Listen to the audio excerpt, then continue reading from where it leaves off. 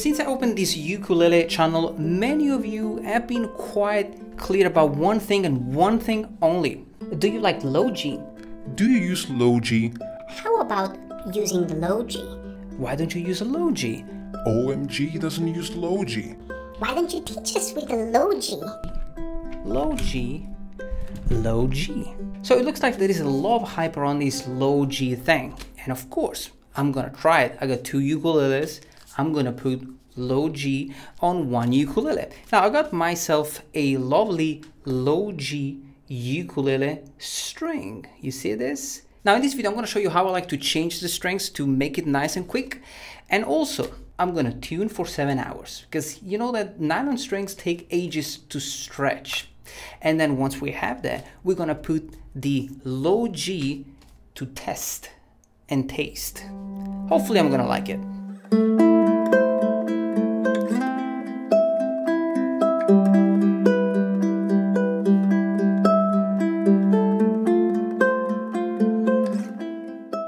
Now, before we change the strings though, let's just talk about something pretty interesting. Why are there so many people playing with low G? Why is the low G so popular? And what's the difference between playing with the low G and the standard ukulele tuning? You see, the tenor uke is tuned like this. We have the G, C, E, and A. The fourth string though, the G, is tuned 1 octave higher, which is known as a re-entrant tuning. The re-entrant tuning occurs when the strings are not tuned from the lowest pitch to the highest pitch. Let me give an example with the guitar. If I play the 6th string of the guitar, the 6th string open of the guitar, I have what we call the E2. Now we call it E2 because this note, this particular pitch, is the second E of a piano. Now after the E, we have the note A, which is the A2. Now this note is higher in pitch than the E. If I play the 4th string, is called D3, which is the 3rd D we find on the piano. Now the D is higher in pitch than the A.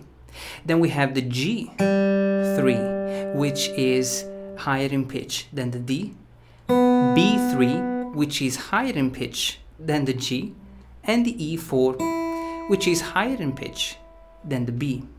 This is known as a linear tuning, which occurs when all the strings are tuned from the lowest pitch to the highest pitch. Now with the ukulele, things are a little bit different because we have G4, C4, E4, and A4. So you can already see that the 4th string, which it's supposed to be the lowest, in this case the G4, is actually higher in pitch than the 3rd string, which is the note C. So we have G4 on a piano, and then C4 is actually on the left, meaning that is lower in pitch. Then we have the note E, which is still lower than the 4th string. And then finally the 1st string, the A, which is higher than the G. Now for some ukulele player, this could be annoying because we miss that nice and low G, which we can't really play on a standard ukulele tuning. So by using a low G set of strings, we are bringing this G all the way down to a G3. So from G4 to G3. Now I like to change the strings using this thing, which is pretty helpful. You can wind the strings with this one. It's pretty awesome and quick, and you can cut the strings with this. Cool thing. Now what I usually do, guys, I will just wind just a little bit all the strings, cut them off. That's it, super quick. So string 1 is gone. Let's open this packet and let's see. These are the strings. Of course, now this is the 4th string. Absolutely, we can see that it's basically just like a classical guitar string. They also give you a color code: red, blue, green, and white. Let me put these strings on and I'll be back in a sec.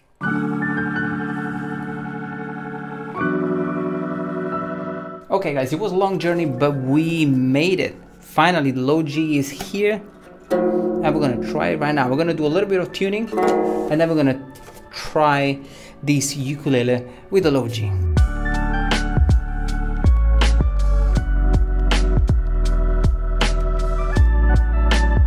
What's up people, is the next day. Another day tuning the new strings.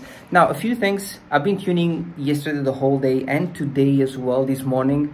It's 9 AM right now, so it's pretty early, but I've been tuning for the past half an hour. Now the ukulele is not in tune yet. There is also another thing that I'm really upset about, is the fact that the C string is broken. And I'm gonna show you what I mean in a second. Now let me know if I'm tuning this ukulele wrong, because I have no idea. This is the very first time I'm tuning. I've been doing a little bit of research about the low G, and I think I'm tuning the ukulele in the right way, but the C string just doesn't sound right. So let me just grab the uke, switch on the cameras, and let's get started. What is it? What is it? What is it? Marco Cirillo, say.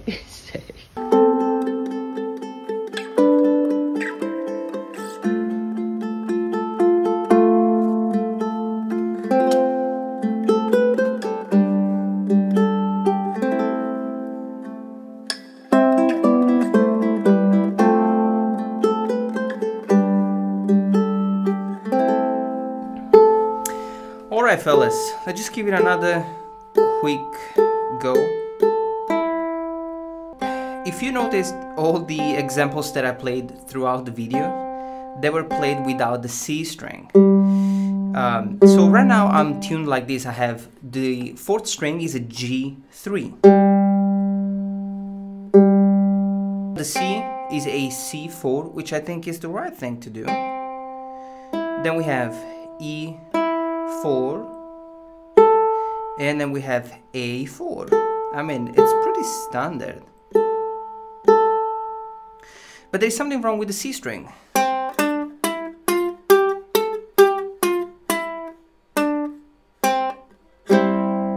It's completely broken, so I can't really play that much. But let me just share with you what I think about the low G. Now, first things first, I think it's an awesome option. I like it a lot. I like to have this deeper tone on the ukulele. I also like the fact that now we can play a scale starting from the low G all the way up to the A string.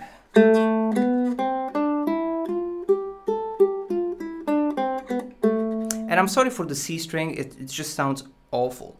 But you see, it's nice. It's more like a guitar, so I really like it. I also like the fact that we can play chords with a deeper bass.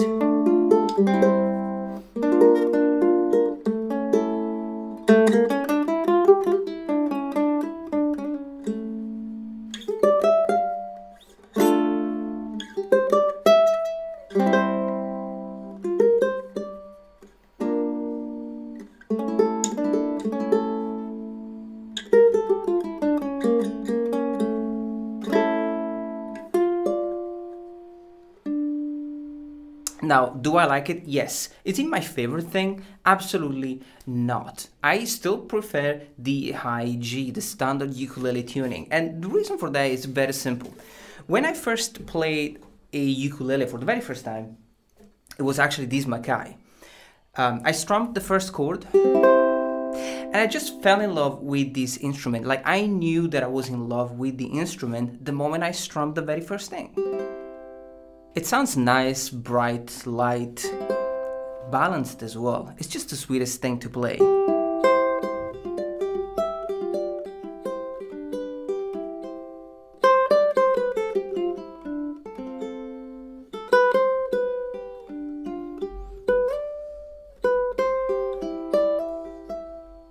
Now, I thought that I would also like the low G, because with the low G, the ukulele would still sound like a ukulele. But I have the feeling that now it doesn't sound like the ukulele anymore. It sounds more like a guitar. So I really like it.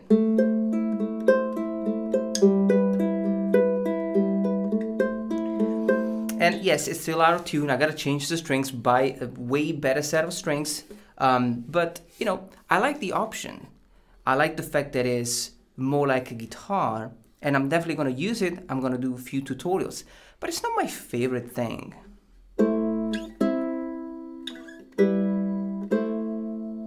Also guys, I think that the high G kind of really open up a lot of different possibilities that are not possible with a linear tuning. So of course I have two ukes. I'm gonna definitely keep the low G, and I'm gonna do a few tutorials for you guys because I know that many of you love it. So I'm just gonna do it, and I'm gonna keep experimenting with this tuning. Is it my favorite? Absolutely not. Am I gonna keep using it? Absolutely yes. Now enough about me guys talking all the time. I wanna know a little bit about you. Let me ask you three things. First of all, did you ever have troubles with a set of strings? Did you ever experience a broken C string? And most importantly, do you think I'm doing something wrong? Do you think this C is not broken? It's just me, tuning the thing wrong? Second thing, which ukulele do you own? Do you prefer a soprano, tenor, concerto, or a baritone ukulele?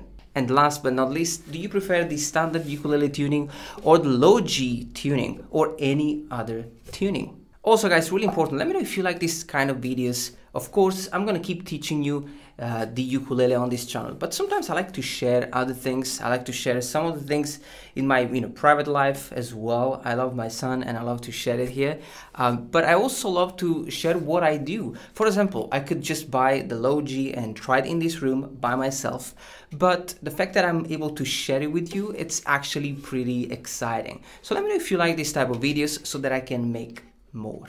Now make sure that you have a nice rest of the day, and I'll see you soon.